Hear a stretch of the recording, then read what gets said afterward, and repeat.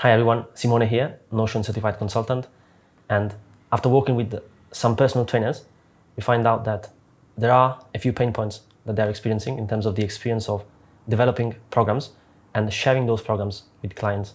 And most personal trainers are buried in spreadsheets, trying to build programs, trying to be efficient, and they are wasting a lot of time on that area. Whereas they could be allocating those resources to actually giving advice to people after sharing a comprehensive program with them in one place. And that is what this Notion template that we are looking at in this video is about. That's a centralized system for personal trainers to quickly develop programs, keep track of their clients' invoices, as well as exercises and progressions in one place. And they can share those programs with clients directly from Notion through a simple URL so that they can take their time back and actually focus on giving advice, while at the same time everything is organized in one place. So let's get right back into it. This is the Notion system. It's called Personal Trainer OS. You will find a link in the description of this video. And the home page here is an access point to all the key systems within the template. So you have quick access to the key databases and components, starting from clients all the way to training movements that are references that you can keep track of. You have a few buttons on the right-hand side, but you can quickly create new entries for those databases, new clients, invoices, programs, or nutrition plans. And finally, on the home page, you have sections to quickly access active content from those databases, meaning you can look at clients from here. These are all the active clients, meaning not archived. You can see all the current training programs grouped by client, where each client is a toggle that you can expand to see what the active training program that they are following. And you can see all the invoices due right here on the home page in one place. And we will break down all these systems one by one, looking at the databases and the relationship between them. And the first database of the system really is clients. You can think of this as the highest level database in the system where everything starts from, because clients are related to programs. They can have one or multiple programs over time. They are related to invoices so that you can keep track of their payments. And they also have exercises, progressions, and movements as a reference point. And this database stores all your clients.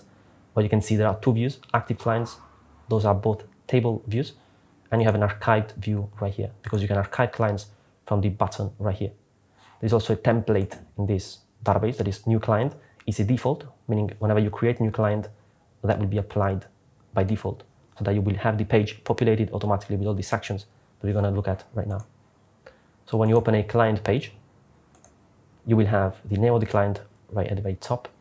And then you have a few organizational data like address, city, state, zip code. And that can be useful if you actually use invoices in this system that is applicable to you. If you're a freelancer, a business, and you need to manage those things, then you can use that invoices part that we're going to look at later more in detail. And you can also define where this client was first started working with you. So that's a date picker. You can select that. And finally, you have a roll-up property, meaning an automatic property that pulls how many programs you've built for this client over time. And we have this roll-up property really because there is a relation between the client's database and the programs database that is also centralized. And you can see all the programs for each client inside the page, but also in a centralized database. And in here, inside the client page, besides training programs, there is a view here where you can see all the programs in a table format. You can also see them by status, and you can see them in a timeline view. And you can also see the section for notes that you might want to write down about this client, invoices that you built over time for this client, and the status directly from here. You have a section for all nutrition plans that you built for this client. If you offer the service, this can be a useful system for you. And you have them by status and by adaptation. Adaptations are sort of objectives that clients follow. So it could be fat loss, muscle hypertrophy, strength, and all these adaptations that we're going to see later. That is mostly an organizational database for you to tag each program. So all this data is coming from the other key databases in the system. And if you go back to Personal Trainer OS, in the quick access, you have invoices. That's the invoices database where you can see all the invoices across all clients. That's why it's centralized. If you want to build a more elaborate system, and invoices are an important part for your business because you're a freelancer or you work by yourself, then you might want to tie your finance software to this Notion system, because the finance software is optimized for actually creating invoices and then sending them as PDF, whereas the Notion system is more thought for organizing your invoices and actually making sure that clients pay and that you know exactly what's the situation at the moment. And if you want to tie different software together, you could use tools like Make or Zapier, or even custom code your APIs to make tools like QuickBooks or Zoho Finance talk with Notion, so that whenever you create an invoice in Notion, you can also have that invoice populated in your finance system and then actually finalize that invoice in the QuickBooks or Zoho or any finance system that you're using. And here you can see invoices by status, but you can also see them by client, where each client is a toggle. Or you can see also the total amount of money regarding the invoices that they paid over time. You can see them by type, meaning you can categorize invoices by one time or recurring, and by month. Whenever you open an invoice, you have the invoice name here, and you have a relation property to the client database that we just saw, meaning here you can pick the client from the client database list. The amount of money, the date of the invoice, the client address, that's a rollup property that is set up like this, where you have the client, we are pulling the address property from the client database, and we are showing the original address of that client. The status of the invoice, it can be true, ready to send, sent, and paid. The type and the file of the invoice that you can upload here or embed as a link. And finally, there is the ID. That is a very new property in Notion that they just released last week. And that's a unique identifier for each row that you create in Notion that is automatically populated for you. If you go back to the main hub, the next database in the system is programs. And that's where really most of the action happens. This is where you create your programs, and then you can share those programs with your clients specifically.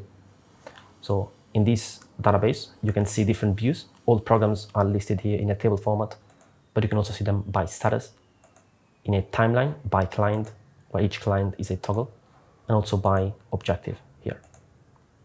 And there is a template in this database where the program page will be populated, where you can break it down into sessions and movements. So if we look at a program here, you will see there is the name of the program, the primary objective, which can be one or multiple ones. And this is pulling data from the training adaptation database, where there are already all the muscular adaptations that your program might target. You have the client. This is also a relation property to the client database. The start and the end date, where you can pick here by toggling this on. And you have the duration. These are just formulae that calculate based on the start and the end date, how many weeks, months, and days the program lasts.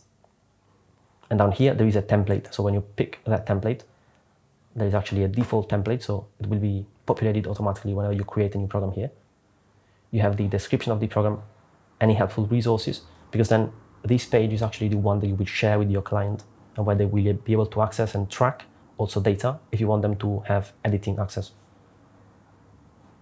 Down here, you can break down the program into sessions. So sessions are each daily workouts that they follow. And in here, in the calendar, they can see all the sessions that you create laid out in a calendar. And if they have editing access, they can also move things around. So the first time that you set up a program, really, you can come here. Maybe the table view is the most helpful one. And you can actually create new sessions where you can rename them. And you have the date of the session. And that will populate the calendar automatically. And there is the done checkbox that can be checked by the client once they've done that session. And inside that session, you have all the exercises for that workout. Instructions at the top, exercises down here. So you can open the session page and really create all the structure of the program. Here you can reference the movement. In your training movements database, that is just a reference database. So in this case, if the exercise is back squat, you can type back squat and you will filter things out. So that's the reference movement, so that you can pull the execution. That's a video where the client can watch how to execute that movement, and the body part targeted for that movement directly here as a roll-up. Then you can write down any sets here. You have repetitions rest time, and the weight, that is a tracking property essentially. And you can have the client track their property if they have editing access again, which I'm gonna show to you how to do that later. Or you can track them yourselves, or you can just discard that property if you don't need that. So going back here, once you create all the sessions, you can also duplicate existing sessions. If, for example, the same session happens every week on Monday, you can create the first week, and then you can select all of them. And on the 6 dots, you have a command that is duplicate right there. And that session is duplicated for you. You can just rename it session 4, let's say, for example. You can give it a new date, that is next Monday, and all the exercises are going to be there for you already laid out. You don't need to change anything, but that will be just duplicated. And once you populate all the program and the sessions, those sessions will appear on the calendar, again, if there is a date. Otherwise, there is the program overview here, where the client can also see what's going on this week, what are the sessions this week, and what are all the sessions for this program. And once you've laid out your program, you can share it from the top bar menu here with the client, either by email. So you can invite them by email here as a guest. Guests are free in Notion. And you can give them editing access if you want them to also track weight. But just keep in mind that if they have editing access, they are also able to change things here to mess up with the data. So if you don't want to have that risk, you can just give them either can comment or can view access, and they're able to still see everything, but they can at max leave a comment and not change actually the data structure on content of your program. And you internally can then see all the programs here laid out in one place. Keep in mind that programs can also be broken down into phases. So we are using sub-items in Notion to break down a program. For example, this full body program example here is a toggle that you can expand to see all the sub-phases that you have within that program. So it could be phase 1, upper focused, and you have a specific duration, and you can share that with the client first, and then you can have multiple phases for that one program, and that becomes then a system for periodization at the program level for each client.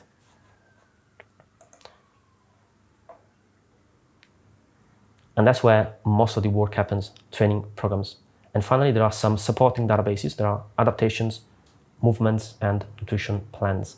Training adaptations is only organizational, where you can define what are the objectives for each program, and that's where you can pick those from. Training movements, that's also a reference database, where you find all the movements, and you can add them by yourself as well, or you can delete them by checking them here.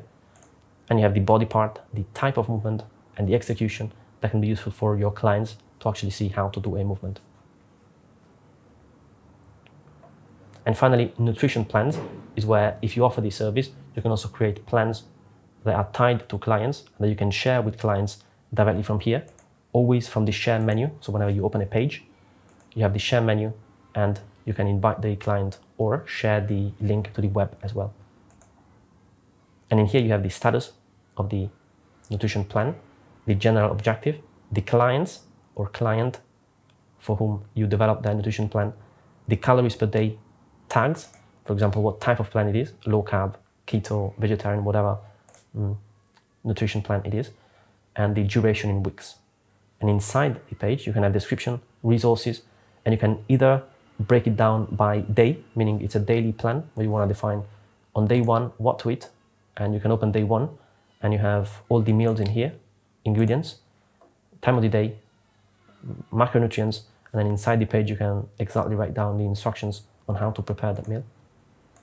And that's a more detailed plan. Or you can use the other template, and you can see the 2 templates here, to make a nutrition plan that is more recipe based, meaning you leave freedom to the client regarding what day to eat what, but rather you give them a list of recipes that they can choose from to organize their nutrition plan autonomously. And that looks like this. So you have notes and resources, and then you have a table where you can write down all the recipes, the macronutrients, time of day, ingredients, and instructions directly inside the page. And here you internally can see all the nutrition plans also broken down by client. And with the client, you can just share that page as I showed you before for programs. And really, that is what there is to this system. If you have any questions or comments, feel free to drop them down below. You can find a link to this template in the description. And for now, thanks for watching and see you soon.